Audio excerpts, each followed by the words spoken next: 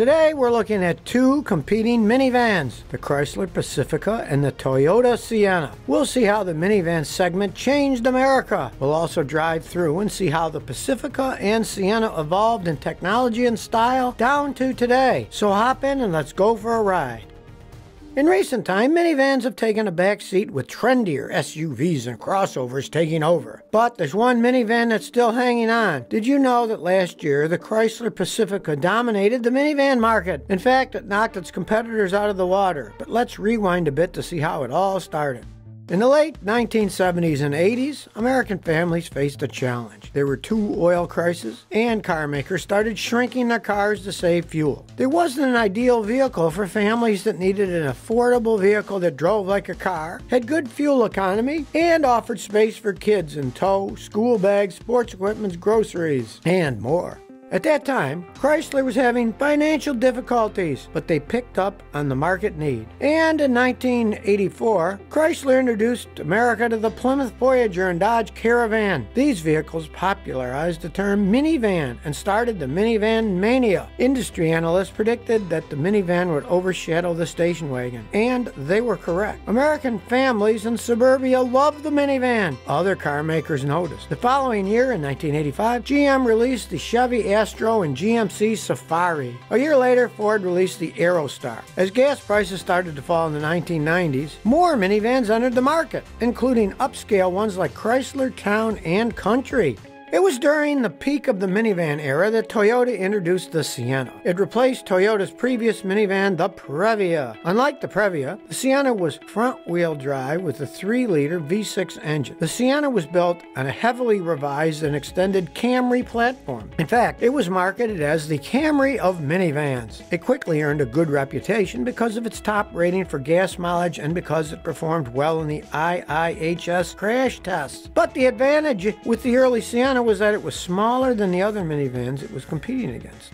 Around this time, Chrysler unveiled a new concept minivan called the Pacifica. That was back in 1999. It was intended to be a more luxury minivan than a Town and Country, seating up to 6 passengers. The luxury concept had second-row seats with power footrests, and there was even a golf bag rack in the trunk, which could hold up to 4 golf bags. In many ways, the concept minivan was ahead of its time because not only did it have a 3.5-liter V6 engine, but it also had an electric motor that powered the front wheels. The combustion engine generated 253 horsepower, and the electric motor added another 70 horsepower. So, we're talking similar performance of a V8 vehicle. But the Pacifica concept minivan would remain just a concept and never made it into production.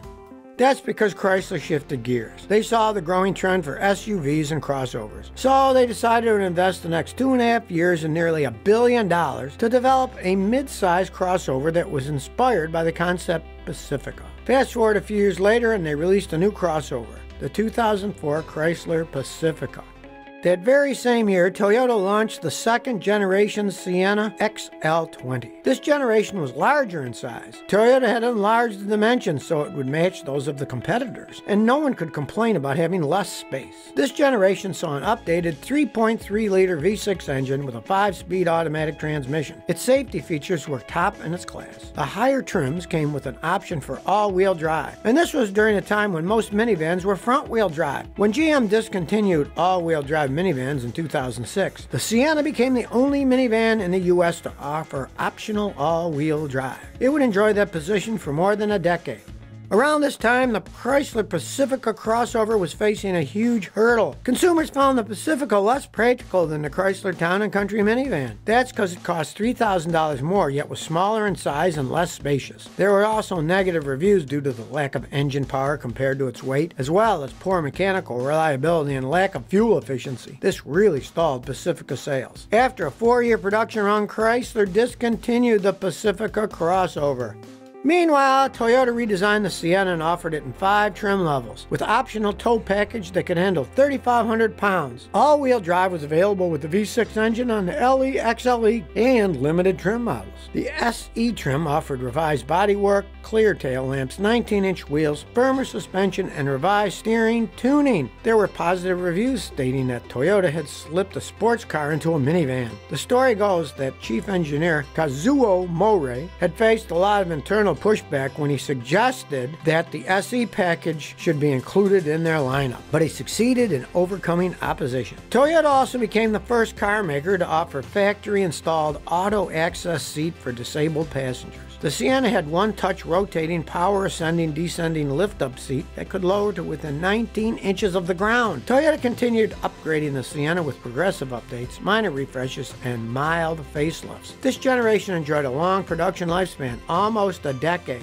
Around this time, there were industry rumors that Chrysler was developing a new generation of the Town & Country minivan. Some thought the Town & Country might now be a crossover. So there was much anticipation in 2016 when Chrysler made a bold announcement. They were discontinuing the Town & Country. Instead, they announced an all-new minivan called the Chrysler Pacifica, which would replace it. So why the name change? Chrysler acknowledged it was risk to steer away from the Town & Country name, especially given its reputation and position. But they wanted the public to forget the perception of its traditional minivan. They wanted to reinvent what the modern minivan is, especially since it was competing against SUVs and crossovers. The new Pacifica minivan came with a conventional powertrain, but also a plug-in hybrid model. It enjoyed the bragging right of being the only minivan in the U.S. market to offer both gas and electric hybrid power. And you can see the impact. Sales nearly doubled from 62,000 in 2016 to more than 118,000 in 2017. And that brings us today. Recently, Toyota announced the fourth generation with the 2021 Sienna. This is the latest Sienna available in the market today. It's built on one of Toyota's new global architectural platforms. Toyota made a significant change in offering all grades of the 2021 Sienna to come standard with a hybrid powertrain. Currently, the Sienna is the segment leader in terms of fuel efficiency. It gets 36 miles per gallon combined with front-wheel drive, or 35 miles per gallon combined with all-wheel drive. This generation Sienna has switched to the E-Force system with the rear wheels driven electrically. Toyota proudly claimed that despite being a hybrid, the Sienna could still tow the same 3,500 pounds as the previous generation combustion engine only models. The 2021 Sienna focuses on family comfort and convenience. For example, it's available with refrigerated compartment, heads-up display, and 360-degree camera view in the Platinum trim. The minivan can also be equipped with a third electric motor to power the rear wheels. And check out the 18 cup holders, 7 USB ports, 4-zone climate control, onboard Wi-Fi, rear entertainment system, and a voice amplification system so parents can communicate better with the kids in the back. Toyota pretty much thought of everything for the family on the go.